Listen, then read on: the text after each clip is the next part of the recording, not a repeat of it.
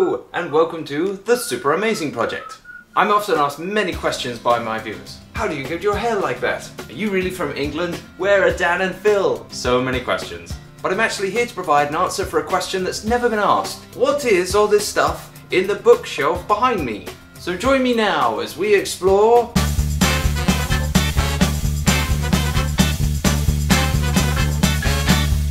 Let's start down here. So first of all, I've got this. It's a lovely British mailbox money bank. Just a couple of candle holders over here. Up here, there's a picture of me and my wife. Lovely. There's some Hello Kitties that she has. Hello Kitty. Woody action figure. This was given to me right after we saw Toy Story 3 to remind me never grow up. There's a snake in my boots. That was terrible.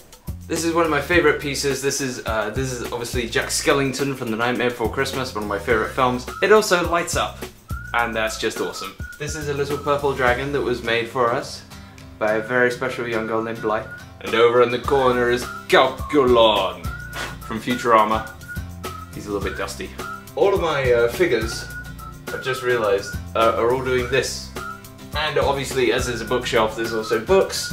Like there's Dawn French. British Book of Useless Information. So if I just open it on a random page, for example, the average British woman spends 2 years of her life looking in the mirror. Sir Isaac Newton once wrote in a letter that the date of Armageddon would be 2060. Only the female wasp stings. I don't know why that's British. Is that specifically a British thing? And there's some other books there. But there is one more shelf to see that is above the one that you can currently see. It is the top shelf of mystery. Join me now as we explore my favourite shelf on the bookshelf. The top shelf.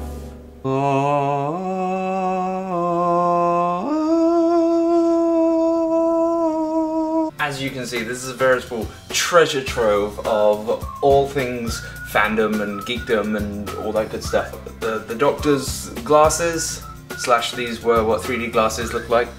Bunch of beer mugs, chocolate frogs, Hedwig there, Tales of Beedle the Bard, Harry Potter English version and Harry Potter American version.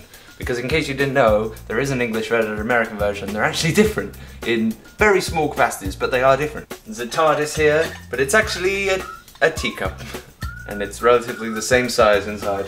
And yes, even wands. This one is my wife's wand. It is actually Luna Lovegood's, but my wife got it because she can love, well, you know. And I got this wand. I was going to return it and get another one, but you know, once you go black. You can see as well, right in here is actually the original story of Nightmare Before Christmas.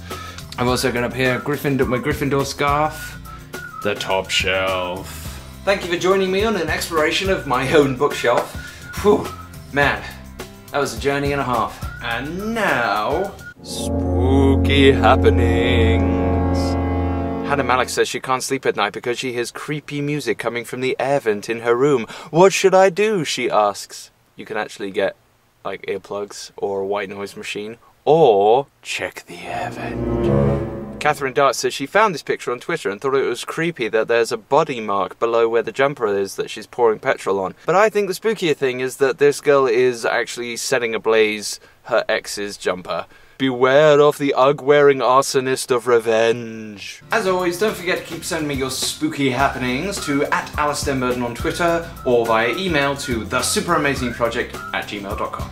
Do keep sending me your questions if you have them. I'm more than willing to answer them. I will actually answer questions that you send now instead of just, I wonder if people wonder what's on my bookshelf, and answer that. See you all next week. Bye!